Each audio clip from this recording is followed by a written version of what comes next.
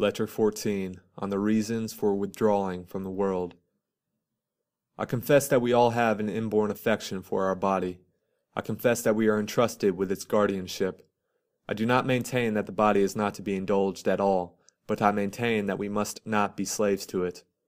He will have many masters who makes his body his master, who is over-fearful in its behalf, who judges everything according to the body.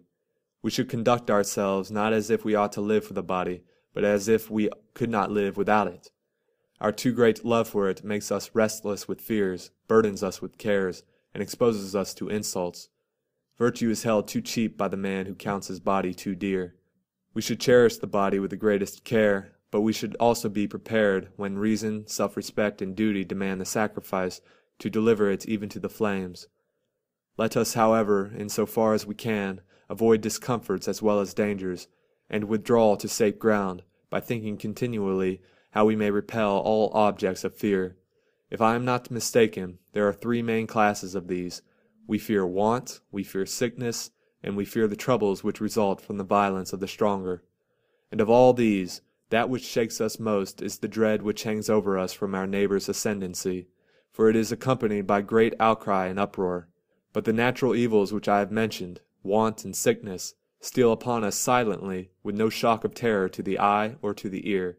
The other kind of evil comes, so to speak, in the form of a huge parade. Surrounding it is a retinue of swords and fire, and chains, and a mob of beasts, to be let loose upon the disemboweled entrails of men. Picture to yourself under this head the prison, the cross, the rack, the hook, and the stake which they drive straight through a man until it protrudes from his throat. Think of human limbs torn apart by chariots driven in opposite directions, of the terrible shirt smeared and interwoven with inflammable materials, and of all the other contrivances devised by cruelty, in addition to those which I have mentioned. It is not surprising, then, if our greatest terror is of such a fate, for it comes in many shapes, and its paraphernalia are terrifying. For just as the torturer accomplishes more in proportion to the number of instruments which he displays, indeed, the spectacle overcomes those who would have patiently withstood the suffering. Similarly, of all the agencies which coerce and master our minds, the most effective are those which can make a display. Those other troubles are of course not less serious, I mean hunger, thirst, ulcers of the stomach, and fever that parches our very bowels. They are, however, secret. They have no bluster and no heralding. But these, like huge arrays of war, prevail by virtue of their display and their equipment. Let us therefore see to it that we abstain from giving offense. It is sometimes the people that we ought to fear, or sometimes a body of influential oligarchs in the Senate, if the method of governing the state is such that most of the business is done by that body, and sometimes individuals equipped with power by the people and against the people. It is burdensome to keep the friendship of all such persons. It is enough not to make enemies of them.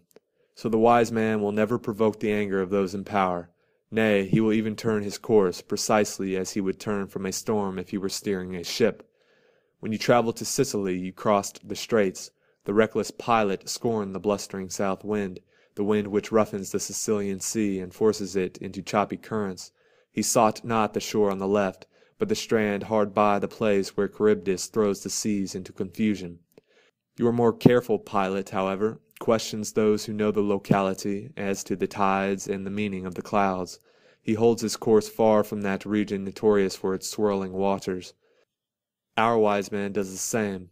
He shuns a strong man who may be injurious to him, making a point of not seeming to avoid him, because an important part of one's safety lies in not seeking safety openly, for what one avoids, one condemns. We should therefore look about us, and see how we may protect ourselves from the mob. And first of all, we should have no cravings like theirs, for rivalry results in strife.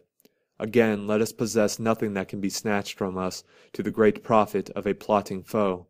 Let there be as little booty as possible on your person. No one sets out to shed the blood of his fellow men for the sake of bloodshed.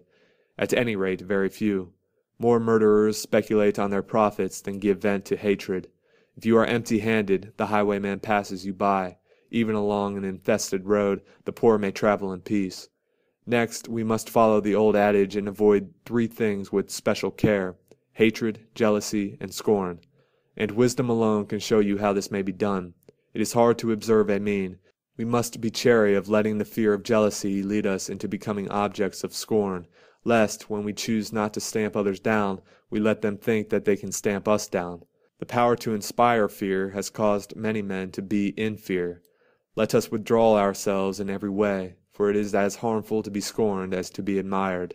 One must therefore take refuge in philosophy. This pursuit, not only in the eyes of good men, but also in the eyes of those who are even moderately bad, is a sort of protecting emblem. For speech-making at the bar, or any other pursuit that claims the people's attention, wins enemies for a man. But philosophy is peaceful, and minds her own business. Men cannot scorn her. She is honored by every profession, even the vilest among them.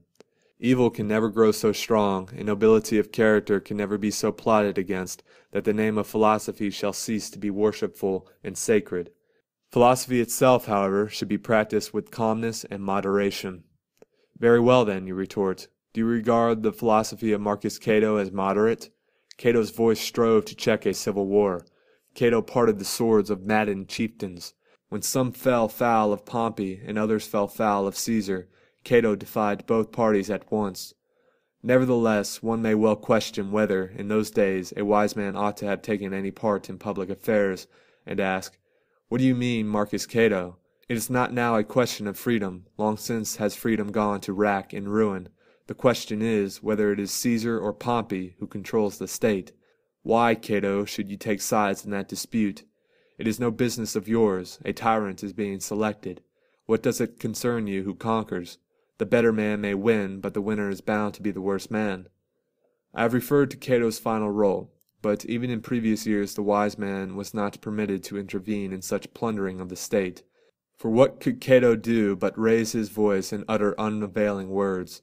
At one time he was bustled by the mob and spat upon and forcibly removed from the forum and marked for exile. At another he was taken straight to prison from the Senate chamber. However, we shall consider later whether the wise man ought to give his attention to politics. Meanwhile, I beg you to consider those Stoics who, shut out from public life, have withdrawn into privacy for the purpose of improving men's existence and framing laws for the human race without incurring the displeasure of those in power. The wise man will not upset the customs of the people, nor will he invite the attention of the populace by any novel ways of living. What then? Can one who follows out this plan be safe in any case? I cannot guarantee you this, any more than I can guarantee good health in the case of a man who observes moderation, although, as a matter of fact, good health results from such moderation. Sometimes a vessel perishes in harbor, but what do you think happens on the open sea? And how much more beset with danger that man would be, who even in his leisure is not secure, if he were busily working at many things. Innocent persons sometimes perish, who would deny that? But the guilty perish more frequently. A soldier's skill is not at fault if he receives the death blow through his armor. And finally, the wise man regards the reason for all his actions, but not the results. The beginning is in our own power. Fortune decides the issue, but I do not allow her to pass sentence upon myself. You may say, but she can inflict a measure of suffering and of trouble.